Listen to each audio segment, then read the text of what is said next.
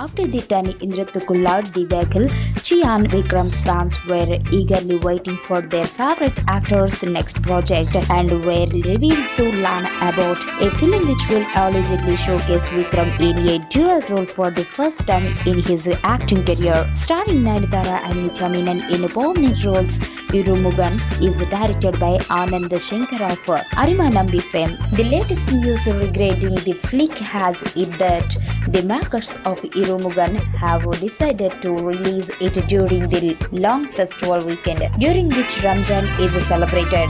Aiming to release their movie on July 7th, the team of Iru Mugan is apparently planning to cash in on the 4-day opening weekend. Now, it's worth recollecting that a few days ago, reports surfaced suggesting the release date of Dhanush Kodi.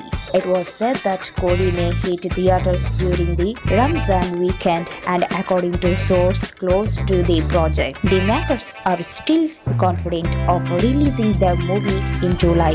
This calls for an interesting matchup between Vikram and Dhanush at the box office. ஆமா ஏதோ சாபம்னு சொன்னியே அதான் எனக்கு புரியல. போன ஜென்மத்துல ஒரு முனிவர் வீட்ல சர்வன்ட்டா வேலை செஞ்சுக்கிட்டு இருந்தேன். சர்வன்ட்டா? இடையில கட் பண்ணாத மறந்து போயிடும் வேலைக்காரன்.